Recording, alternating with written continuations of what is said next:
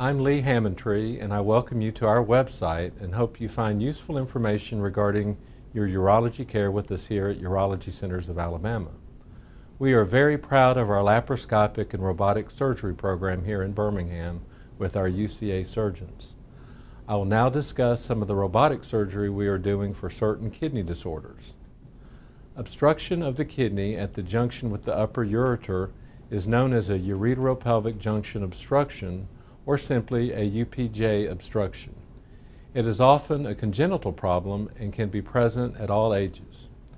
It is also sometimes associated with kidney stones. Traditional surgery for this condition involves removal of the obstructed upper ureter and part of the dilated collecting system of the kidney, known as the renal pelvis.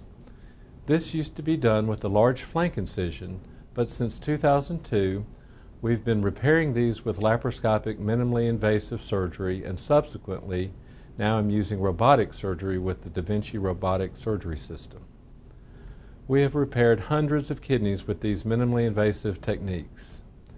Patients who undergo robotic pyeloplasty typically have a short hospital stay and usually go home the day following surgery. Robotic surgery is also used for other kidney surgery, including removal of kidneys with large tumors, which are not good candidates for robotic partial nephrectomy, and also removal of poorly functioning diseased kidneys.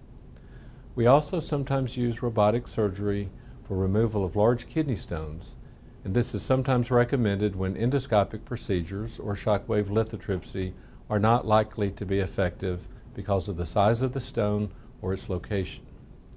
Urology Centers of Alabama has one of the busiest robotic surgery teams in the country, and this vast experience with robotic kidney surgery is critical to maintaining very successful outcomes.